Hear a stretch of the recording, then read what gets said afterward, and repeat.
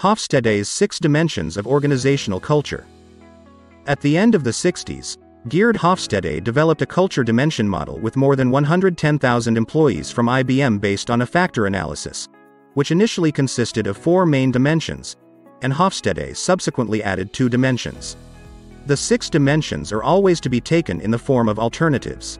The 6 cultural dimensions are power distance, individualism and collectivism, masculinity and femininity, uncertainty avoidance, long-term or short-term orientation, and the last dimension is indulgence versus restraint.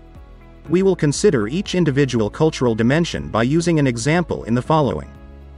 Hofstede describes the cultural dimension of power distance as a subjectively perceived willingness to accept an unequal distribution of power in an organization. There is often a high power gap between the various hierarchy levels in very conservative structures. Accordingly, management makes decisions, and the result is passed on down.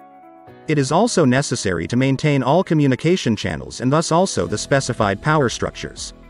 In startup companies or companies with modern management methods, there is often a culture of flat hierarchies and open communication between staff and management.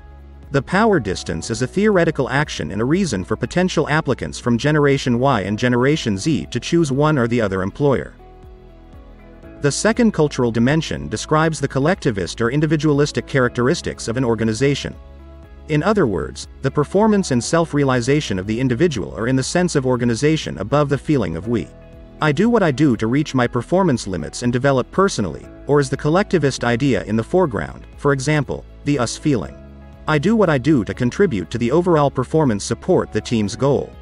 In Asian or Latin American companies, in particular, the collectivist idea is very pronounced, while in commission-dependent sales organizations, individualism is in the forefront.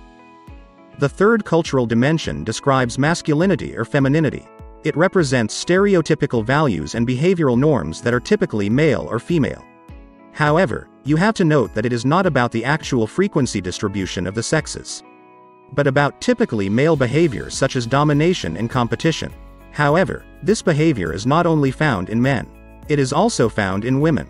Femininity is displayed through values such as caring, cooperation, and modesty from importance, which can be traits found in men as well. The fourth dimension is the uncertainty of avoidance. This is about the openness to new things or the opposite, i.e., fear of change. Suppose one culture recognizes opportunities in changes and takes risks in return. In that case, other cultures persist in their status quo and reject the fear or uncertainty of change processes or only go along in a very weakened form. The fifth dimension is the dimension of the long or short-term directions. The landing or short-term orientation indicates how long the planning horizon is in a society. Standards and values that go hand in hand with long-term orientation are frugality and perseverance. However, values that point to a short-term organization are selfishness and flexibility. Finally, the sixth and final cultural dimension, indulgence and restraint. This dimension is still relatively new and describes the potential achievement of happiness through the perception of self-control for oneself and one's life in contrast to an externally determined way of living one's life.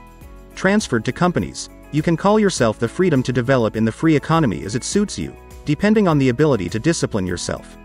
While as a civil servant at the post office, for example, you have to adhere to a rigorous career path. You can only change it slightly. These were the 6 dimensions of organizational culture by Geert Hofstede. We hope you enjoyed this presentation. Please like and subscribe for more.